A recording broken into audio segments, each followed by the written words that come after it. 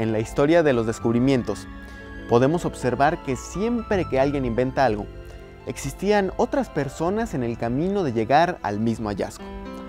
Esto no es casualidad.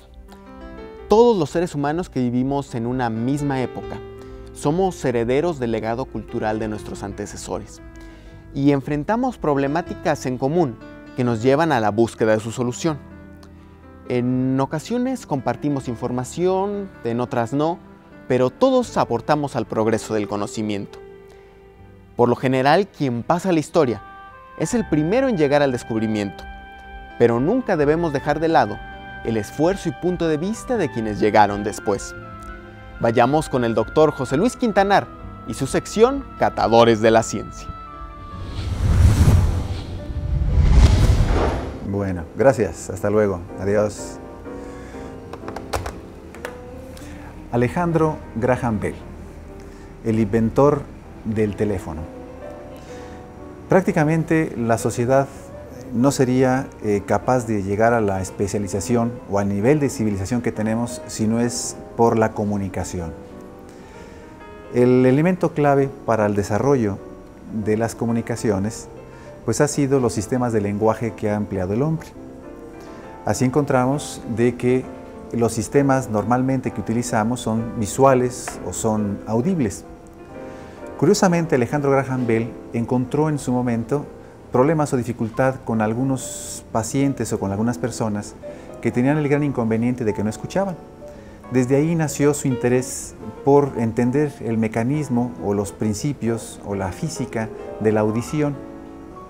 Esto lo llevó posteriormente a intentar desarrollar una serie de instrumentos o de aparatos que hiciesen justamente esa función de amplificar la señal auditiva.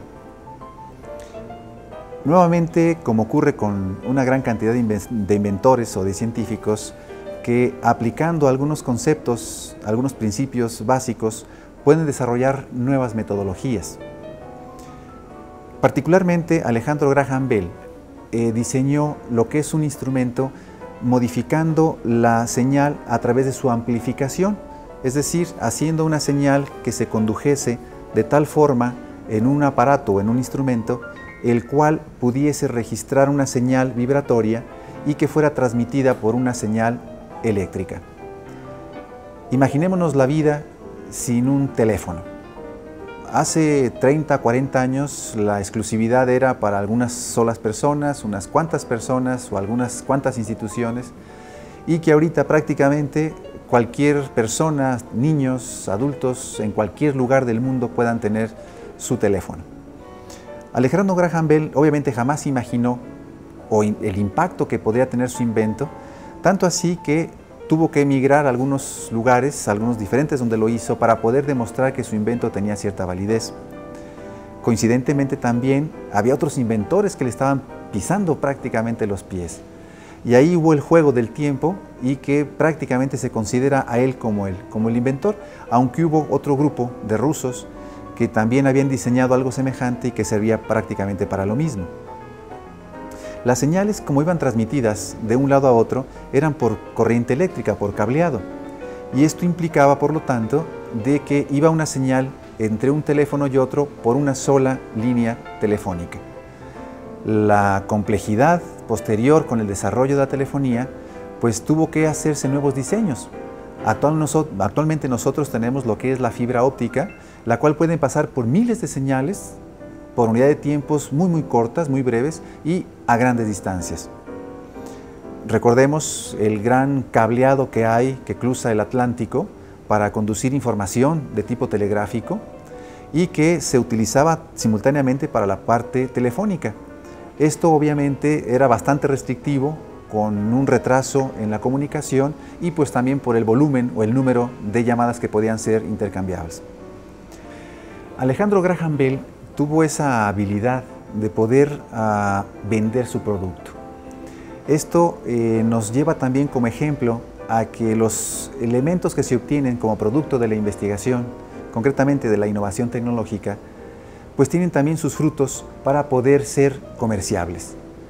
Así empezaron a crear una compañía muy grande, la compañía Bell, la cual actualmente hasta nuestros días tenemos nosotros equipos o instrumentos que justamente son utilizados de una manera bastante eficiente.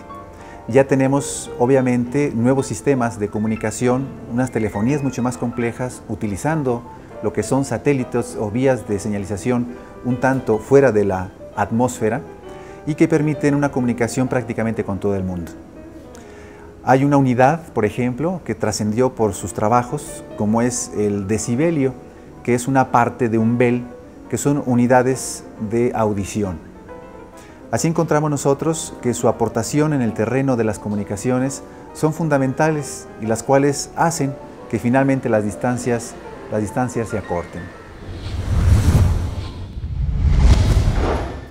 La búsqueda de formas alternas de energía se ha vuelto una tarea urgente para nuestra sociedad actual, pues después de haber dañado tanto a nuestro planeta con el uso de energéticos derivados del petróleo, la combustión de madera y carbón y los accidentes en el uso de la energía nuclear, se ha vuelto necesario el hallar formas de generar energía segura y limpia. Conozcamos más al respecto con Vanessa en la del stream.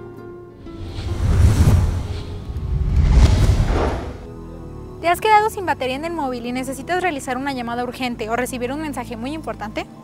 Muy seguramente esta situación te parezca muy familiar, ya que cada día dependemos más de dispositivos móviles, tales como celulares, iPod, tableta, laptop, cámaras fotográficas, en fin, la lista es larguísima y también aumentan las posibilidades de que alguno de ellos se quede sin batería. Pero respecto a esto, un grupo de científicos en la Universidad de Wisconsin están diseñando un dispositivo que al colocarlo en el calzado permite que los aparatos electrónicos se carguen con la energía que generamos al caminar. El sistema se basa en la nanotecnología de un dispositivo de microfluido, donde las miles de pequeñas gotas que existen dentro de la nanoestructura permiten que la energía mecánica se transforme en energía eléctrica y pueda ser aprovechable por los aparatos. Sin embargo, a pesar de la importancia de este descubrimiento, todavía queda un largo camino por recorrer. Por el momento, el dispositivo puede generar 20 vatios de electricidad usable en los aparatos electrónicos, energía que actualmente desaparece en forma de calor. Igualmente, la energía puede integrarse hasta un punto Wi-Fi que serviría de puente entre el dispositivo móvil y la red inalámbrica, reduciendo así el consumo que tiene el dispositivo al conectarse a Internet y aumentando 10 veces más la capacidad de la batería. Sus creadores han formado la empresa InStep Nanopower, con la finalidad de comercializar esta alternativa para que todo mundo pueda cargar su móvil con su propio movimiento.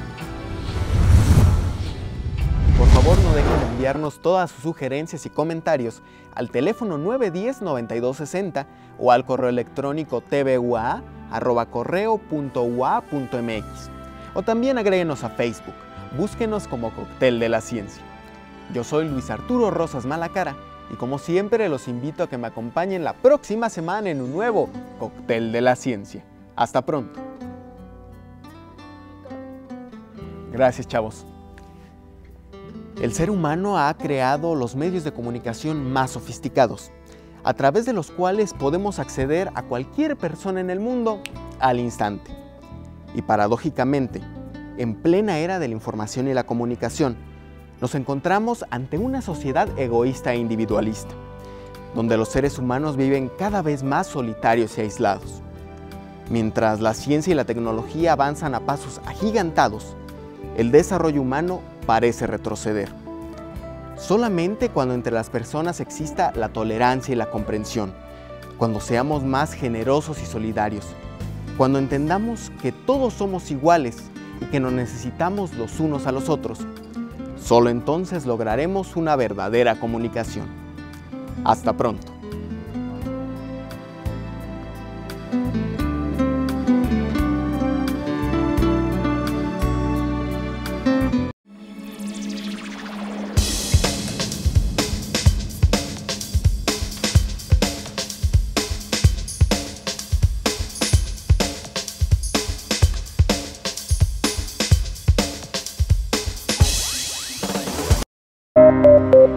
Esta fue una producción de UATV.